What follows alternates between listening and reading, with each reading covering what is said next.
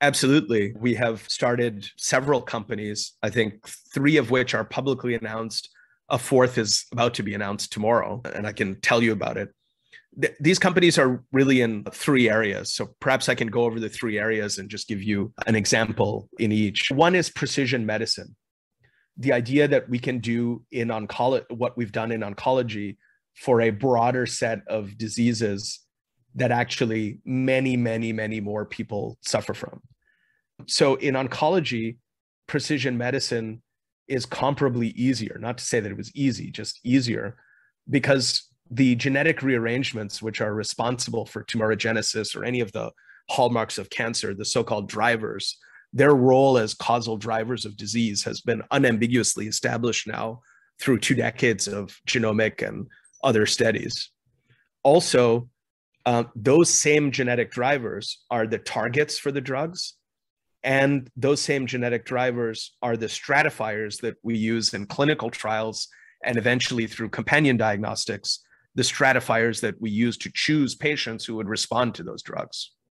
So it's a very linear set of reasoning that has resulted in short, impactful trials and drugs that reach benefit patients who will actually benefit from them. And that's been quite a transformation.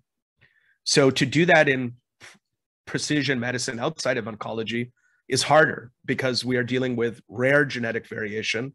That rare genetic variation is used to nominate targets which have a causal role in disease. But the variation is so rare that that is not the way in which we stratify patients into responding and non-responding families. Other methods are required to do that. Those methods depend on the kind of large data sets that Foresite Labs works with. So if you think about the areas in which this is important, we've created several precision medicine companies, but autoimmune disease is a prime example. There's a lot of information available about the genetic architecture of autoimmune disease. There's also a lot of biological information available about responders and non-responders that has not been quite put together yet, but we have the ability to generate large data sets in autoimmune disease, as we have in oncology, that would resolve the heterogeneity. So that kind of analysis internally led us to create a company now called Illumis, which is led by Martin Babler, former CEO of Principia. And its goal is to be really the world's first precision autoimmune disease company. It started with a detailed analysis of pleiotropic genetic nodes that lie at the heart of multiple autoimmune diseases. But for each of these, the genetic architecture points to new indications, new biomarker-driven approaches, and new stratifiers. So that company, which recently closed a large round with Matrix and other partners, is actually now in the clinical stage with a TYK2 asset that is an example, but not the only one, of this kind of family. Obviously, that was a well-known target before we started it. It also has a data generation program through its observational studies and clinical trials, which will really seek to define the biological architecture of autoimmune disease at the right scale and with the right measurement tools to really teach us about the biological response and the patient experience and lay the foundations of a precision medicine strategy in that space. So as you can imagine, autoimmune disease is not the only thing that fits that paradigm.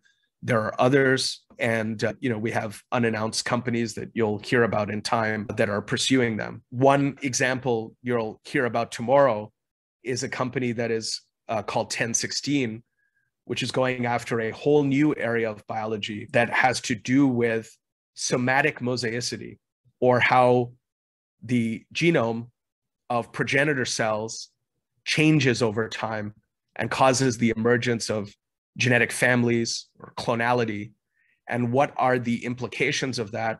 It's not just that it leads to cancer, that's well known, but also a whole host of inflammatory associated conditions and other conditions, including in the cardiovascular disease space, that are very important unmet medical needs.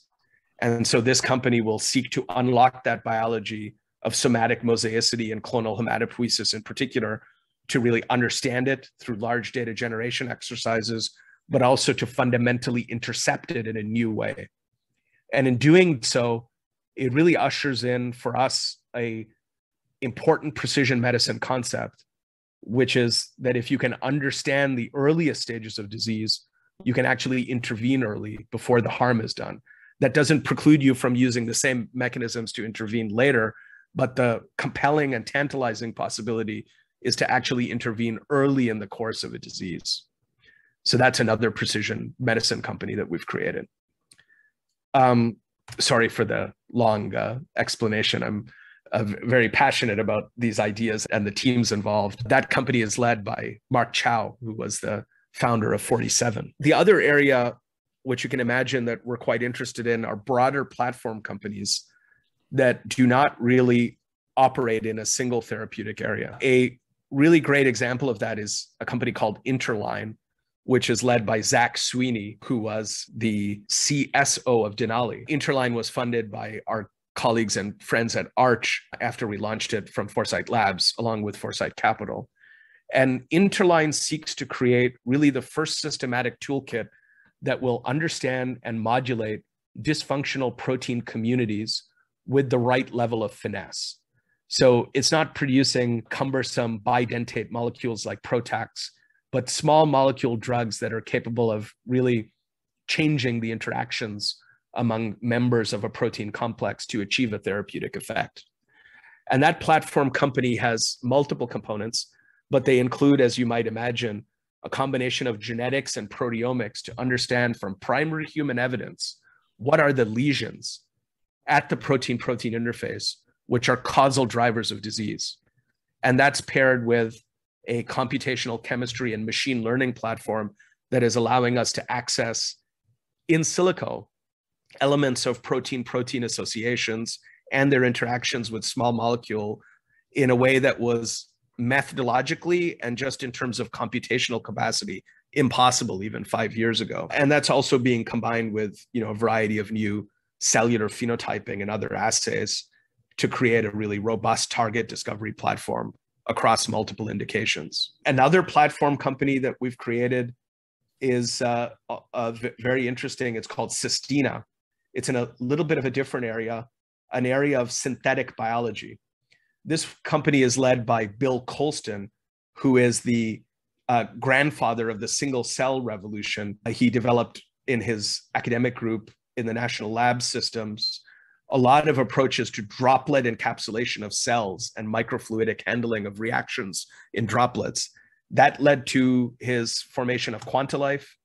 The lineage of Quantalife, those people involved also went on to found 10x and Inscripta. And Sistina, as a synthetic biology company, starts with the following realization.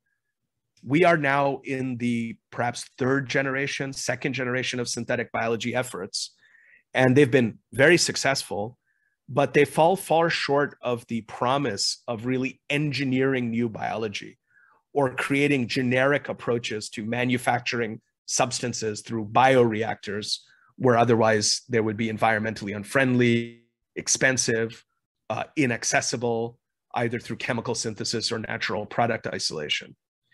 And the reason why that is happening is because even in the second generation of these companies that have room scale robotic systems to automate their experiments, the combinatorial dimensionality of those experiments is just not commensurate with the underlying biological complexity. Those experiments probe sometimes less than 1% of the genetic variation that gives rise to a phenotype. So we can expect that in combination with directed evolution and other approaches to be transformational, but narrowly so. So we asked the question, how could you increase that by orders and orders of magnitude? And the answer, of course, is to harness all the tools of single cell biology to perform edits and read out phenotypes at the single cell level.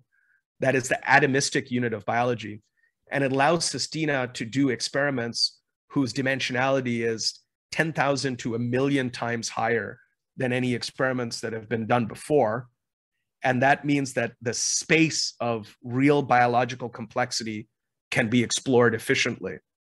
It's also then, as you might imagine, because it's a Foresite Labs company, those data sets are a basis for real machine learning experiments that are only possible when you have large scale data sets whose biases are relatively weak and characterized, but who are expansive with respect to the biology that you're trying to perturb.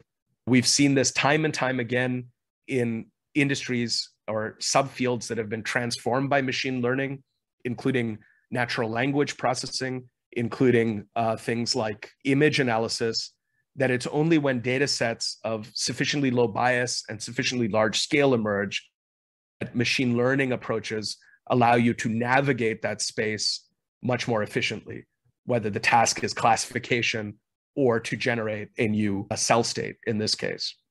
So that's the basis of Sustina, to combine all of those things together to really create a practical route to manufacturable synthetic biology products that is much less limited than what's been there before.